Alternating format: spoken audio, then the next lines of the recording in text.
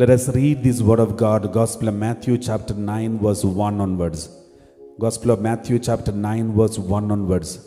And after getting into a boat, he crossed the sea and came to his own town. And just then some people were carrying a paralyzed man lying on a bed. When Jesus saw their faith, he said to the paralytic, "Take heart, son. Your sins are forgiven." My dear brothers and sisters, Jesus is healing a paralyzed man just looking at the faith of those who are around them.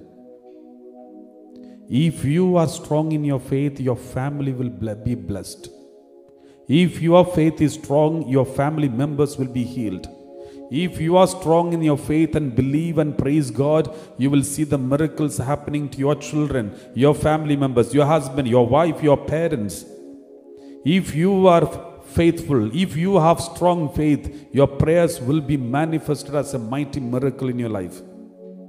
And Jesus said, "Take heart, son, your sins are forgiven." Verse 3. Then some of the scribes said to themselves, "This man is blaspheming." Verse 4.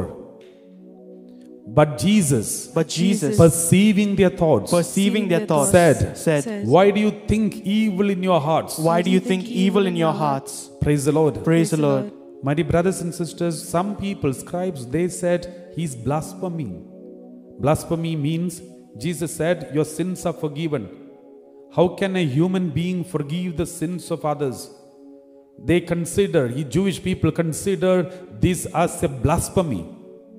Therefore, they could not accept this.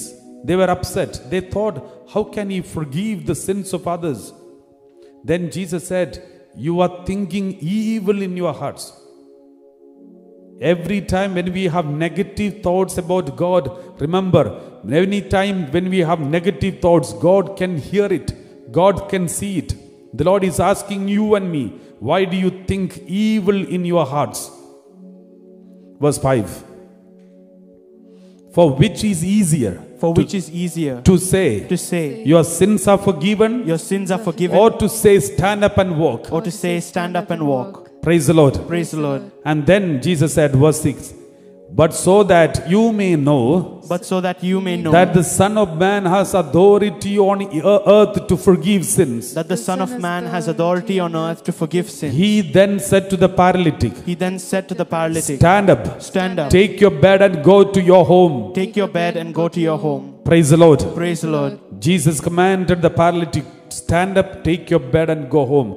And immediately, verse 7, we read, and he stood up and went to his home.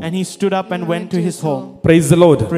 My dear brothers and sisters, remember this mighty miracle that the Lord has done in front of all his enemies who are not ready to believe in him. Therefore, now as we come in the presence of God, there are so many people who are not ready to believe what we believe.